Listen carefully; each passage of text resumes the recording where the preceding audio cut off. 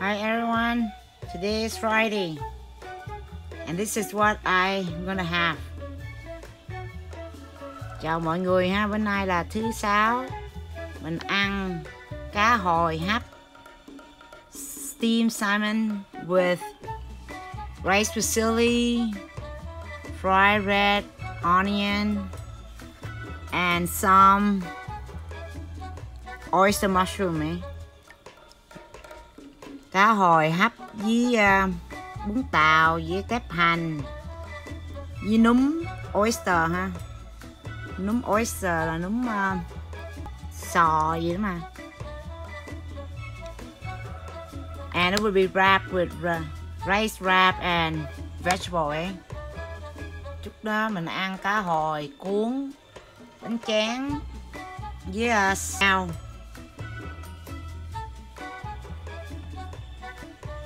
And this is what I'm gonna have as well.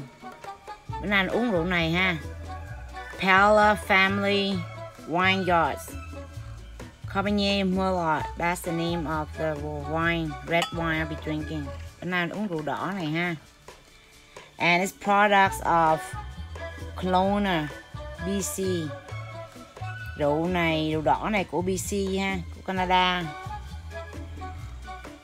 And it's what? 12.5%. So it's 12.5%. There.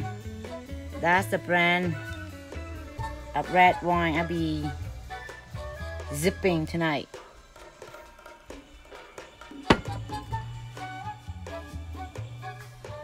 Okay, now I'm gonna wrap a roll. Bây giờ mình sẽ cuốn ăn ha. First I'm gonna get a lettuce. Lấy salad trước ha. Lettuce.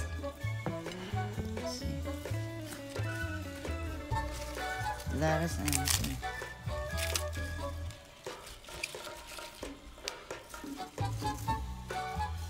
and I'm just using what's that? Mint. Mình chỉ xài rau thơm này thôi à. There.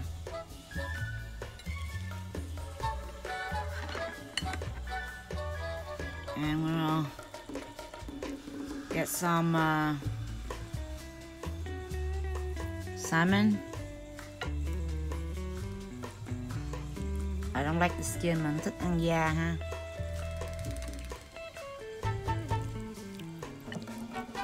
Yeah. Okay, so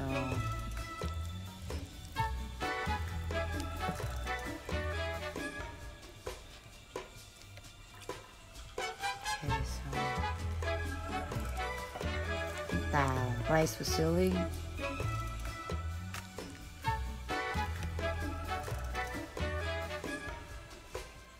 And what's that?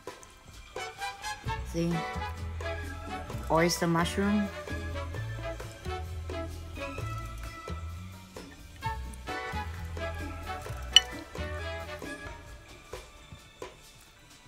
Okay, there.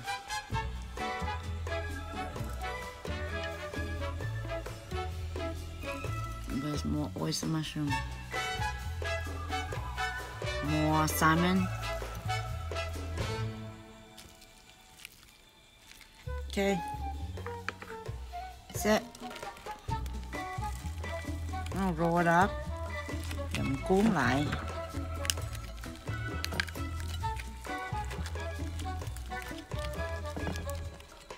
There. There. And it will be dipped with this sweet and sour sauce. Mình sẽ ăn nước mắm chua ngọt này nè ha. So salmon wraps, salmon salad, pretty much. Gì? Cá hồi hấp, cuốn, rau, and here with